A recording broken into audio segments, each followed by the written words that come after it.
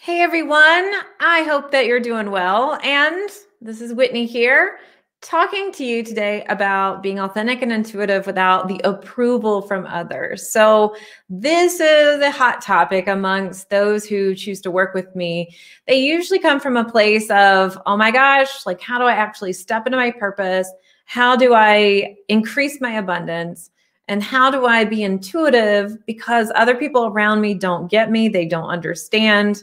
And let's talk about that today. So if you're brand new to me, my name is Whitney McNeil. I'm a certified medium and spiritual mentor who loves to help spiritual and ambitious souls step into their intuitive gifts, increase their abundance, and live their life purpose. And of course, connect to your spirit guides as well. So if you're joining us live, I'd love to know. And if you're watching the replay, I'd love for you to write in #replay right under this video. So let's talk about, how do you actually be you? Right? So I remember a long time ago, someone told me that we needed to compartmentalize. And I understand that from a perspective. Sometimes we need to do that in order to get a job done. But really, I truly feel like part of that purpose that I just told you that I'm here for is to really help others live their life authentically, live their intuition authentically, and attract abundance. So what happens is we end up in these places with others around us. And even though they may be supportive, they try to be supportive, they usually come from a place of fear.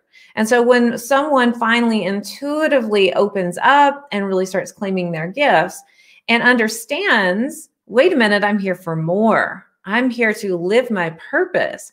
And largely, those who I help really want to live their purpose through their business. That's usually what happens. It's like, I can't do it part-time. I want to do it full-time.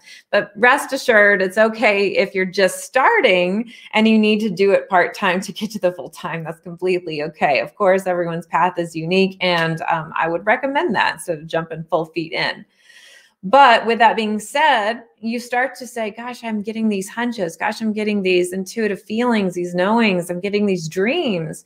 And I want to connect to my spirit guides. And then what ends up happening is you talk to your family or friends, and they may be shaming, or they may end up producing worry that comes out of fear. And generally speaking, they're doing this from a place of love and support, but it's not really helping you on your path, because then it ends up where you are second guessing, you're questioning yourself. And I think it's fine to do that. We need our ego. But the number one thing is, listen, you are here for your reason. You're here for your purpose. And what I found so important is to find a group of like-minded people that can support you and who are going where you're going, or who understand, or maybe who have already been where you are. And the more that you talk to them, someone that you trust, the more that you can feel, wait a minute, okay, I'm not going crazy here. Yeah, I'm actually connecting to my intuitive self. Another thing that comes up with the people around us who may just not get it, right, is when you start being authentic, when you start really living your purpose, and when you start moving into more of your level of abundance, your next level, then other people might start to get a little jealous, or they don't like your new role. And so they're like, wait a minute, I don't like how you are acting. You're supposed to be in this box, and I'm used to you being in this box. So what ends up happening, it's not about you changing, it's about how they feel, and they have to adapt, and their perception of you. So it's really not about you. It's more about them and their discomfort of changing their routine, changing the things that they can communicate to you, or how you respond to what they're communicating to you. Really, it starts to stir up their pot, and it's not about you. So one of the tips I want to share is, as you start moving into more of your authenticity, more of your intuition, you might start sharing it with others, and then connecting with your guides, living your purpose, and then most likely taking that purpose and starting your business, or living more fully in your business. The people around you may not like the energy you're stirring up for them. They start questioning things. And then it happens when you move into, I'm going to start my career, I'm going to move into my career. A lot of times you might find yourself around people who don't have that entrepreneur mindset. And so they're probably saying, how are you going to pay your bills? How's this going to work? Is this even possible? What are you going to do? Like, why are you doing this? And they may start trying to give you all of their limiting beliefs, right? It's their stuff that they're imparting on you. Another thing that I wanted to talk about is sometimes when we do this, right? We're like, yes, I'm finally living my purpose. I'm so excited about this. And it's kind of like you're new at this. You even feel a little bit vulnerable sharing. And when people start to see that you're sharing and perhaps you're feeling really abundant and you're loving it, they may perceive you as selfish. And let me tell you something about that. You're not selfish, you're centered in self. That's a difference, right? And so understanding that sometimes it's okay to be selfish, actually, like you're here to live your purpose in joy. And so if you're spending 90% of your day or more, or even like more than half, wait a minute, why are we limiting ourselves? Let me correct my own self. If you're spending really any kind of time that you just don't love, then there's something to really look at. But I like to say, start out, if you're spending the majority of your day doing something you don't love, then it's okay to be selfish, to be like, wait a minute, I'm here, I've got my life. I completely have the ability and my right to live my life doing things that I love and I enjoy. So normally what happens is someone realizes, wait a minute, I'm spending my life living for somebody else's wishes or desires, or, oh, my job, I really don't love it, but I just feel kind of trapped in it. And so then you start to really kind of go, wait a minute, how can I change this? And really the goal is for you to whittle that down so that you're doing what you love all the time. And what you love doesn't always have to be work or an action. It can be just trusting, flowing, walking, taking a bath, letting spirit communicate with you, all of those things.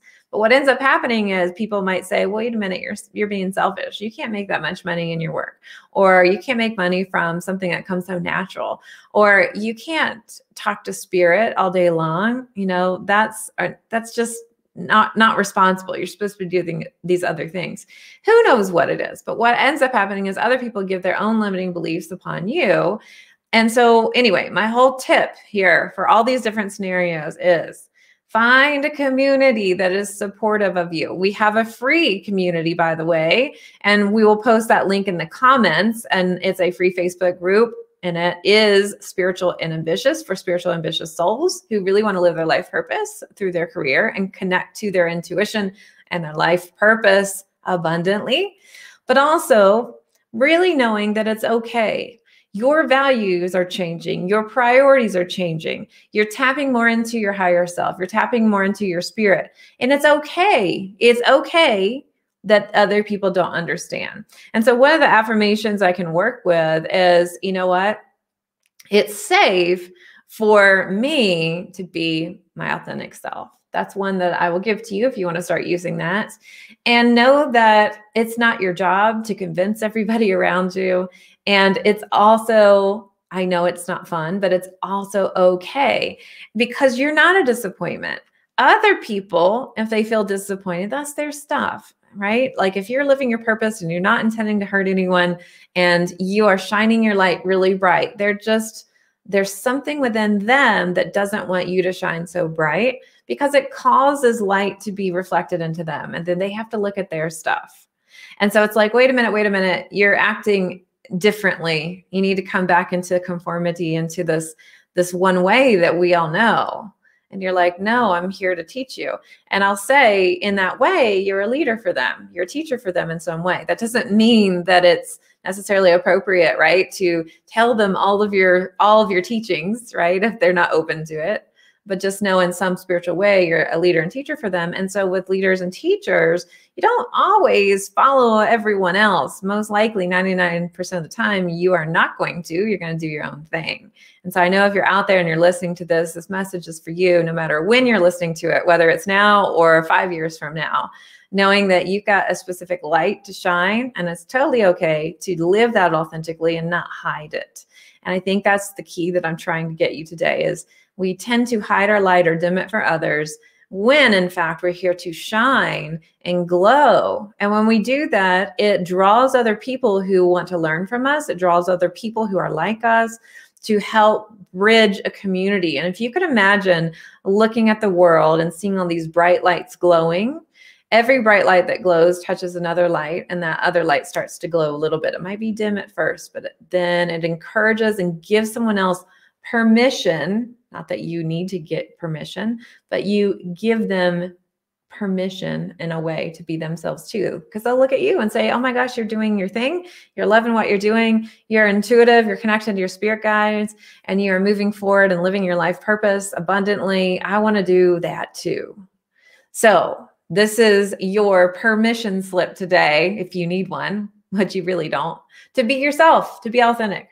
No matter who's watching, no matter who's listening, understanding that it's completely okay and you're here for that reason. Not everyone's going to like you. That's okay. It's not your job to make everybody like you. Understand that you're here and you're unique, and I believe it's time to claim it. So with that being said, I'd love for you to join our free group.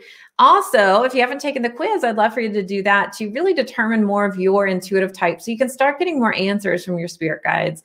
And when you get more answers from your spirit guides, you start really understanding, okay, I need to take XYZ step towards my life purpose. Or if you're already living your life purpose and path, well, okay, I need to take this next step to increase it, to have more opportunities. So understanding that intuitive language can be really key. And you can do that at messengerspirit.com/quiz. You can also join our free Facebook group. I will leave the link as messengerspirit.com/group. And don't forget to save the date. We have our Intuition and Abundance Challenge, which is amazing. We do this at least once a year. It's coming up in May. It starts May 17th. Sign up is not out yet, but it will be coming out in a couple weeks. Just mark it on your calendar, May 17th through the 21st. We will be having a challenge, and I'm telling you, some wonderful transformations come from it. I'm very excited to do this again for everyone. And we do this in celebration of Intuition Abundance Academy, which opens in May as well. All right. I will see you all next week. Bye.